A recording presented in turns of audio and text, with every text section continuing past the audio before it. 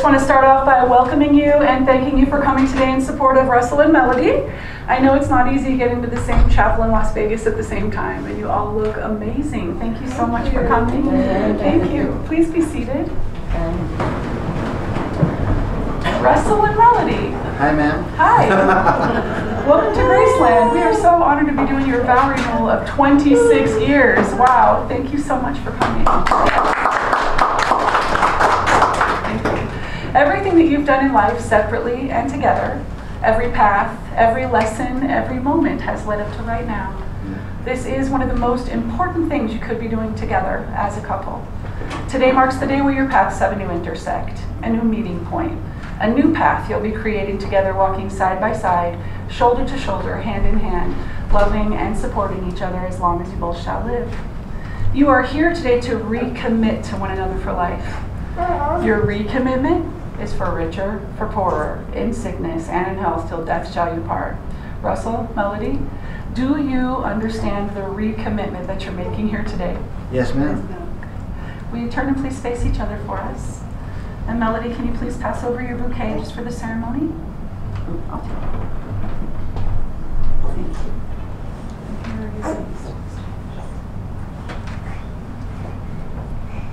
Okay, thank you. Your rings are a symbol of hope. They're a perfect circle with no end that represent the love that you have for one another that never ends. Russell, please repeat after me.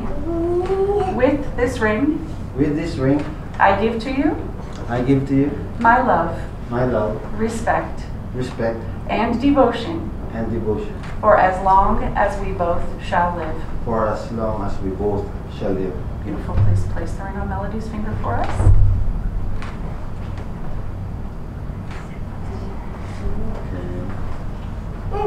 Russell, you just made Melody a promise.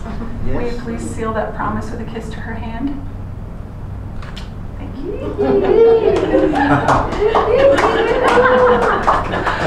Melody, please repeat after me.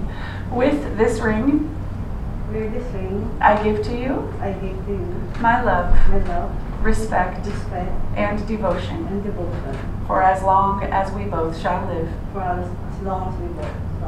Beautiful. Please place the ring on Russell's finger all the way. There you go. If you want, I can see Melody. You want to kiss his hand, don't you?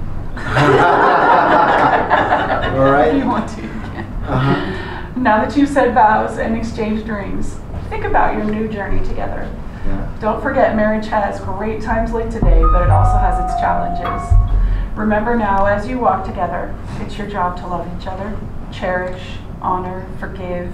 Please don't go to bed angry with each other. Some people say getting married is just a piece of paper. Paper can rip, tear, diminish over time, and it can catch on fire. It's the words on the paper, written and spoken, and the meaning behind them that truly matter. Your words are timeless. They don't disappear. They don't diminish. Please be wise with the words you continue using to fill your paper with. Papers equate books full of words. They're unforgettable, and they're the things we carry with us everywhere. Please make your words a gift to one another. Remember compassion, forgiveness, laughter, joy, and love. As you take each other's hands today, take your paper.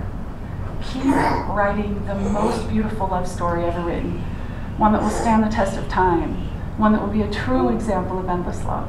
You both have this chance.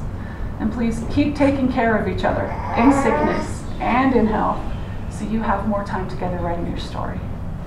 You don't walk alone. You have a hand to hold, a life partner, a confidant, a best friend, and a spouse of 26 years. You are two forces combined, and you are stronger than ever. The Lord tells us, let everything you do be done in love, and that's your direction.